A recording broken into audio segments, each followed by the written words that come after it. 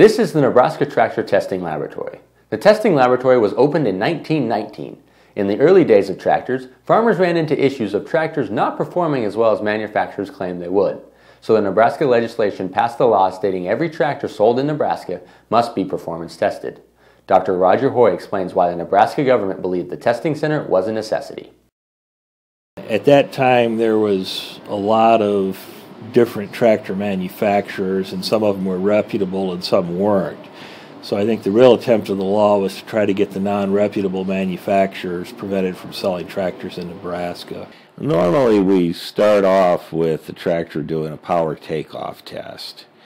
And tractors deliver power through a rotary coupling at the back of the tractor known as a power takeoff.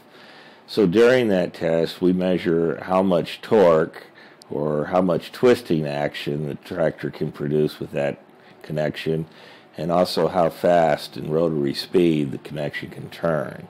And if you multiply the speed times the torque, you get the power that's being delivered.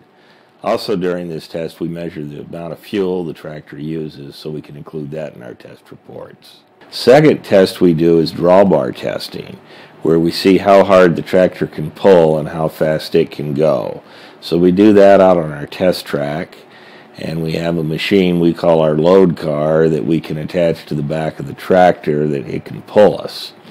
And we measure the force it can deliver, and we measure the travel speed, as I mentioned, and again we measure how much fuel is used, so farmers can know something about the fuel economy as well as the pulling abilities of the tractor.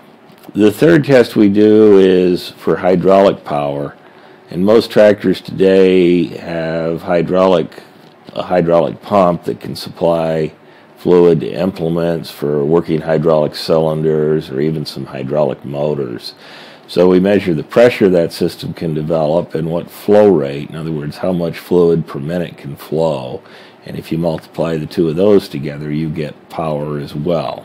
The fourth test we do is to see how much the three-point lift on the back of the tractor can pick up.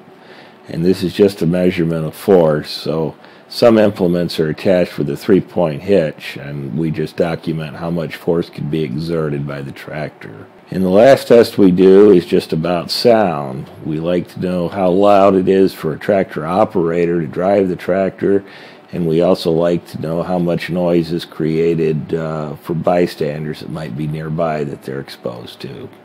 The testing center is not only a job, but a fun experience for all who are involved. Dr. Hoy and two students tell us what they enjoy most about their work in the testing center.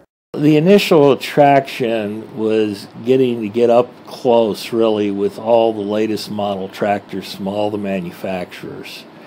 But what I've really discovered since being here is what I have the most enjoyment out of is really working with the undergraduate students and really helping them develop into engineers, being a role model, being a mentor for them.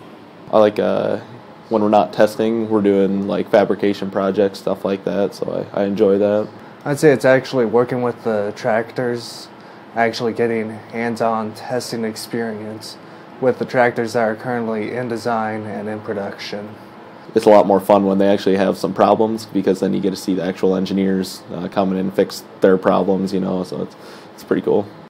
Even the tractor company representatives enjoy their time in Nebraska. Absolutely, yes. It doesn't get any better than this. There's a lot of fulfillment working with the finished product, brand new equipment, seeing a tractor do what it's designed to do. This is really where the rubber meets the road, literally. We operate tractors as they're meant to operate. Agriculture is the #1 industry in Nebraska. In order for that industry to continue to thrive, farmers need to be able to depend on their tractors and what the salesmen tell them. This is why the Nebraska Tractor Testing Laboratory is so important. Farmers do not have the time to worry about if their tractor will have the power that manufacturers claim.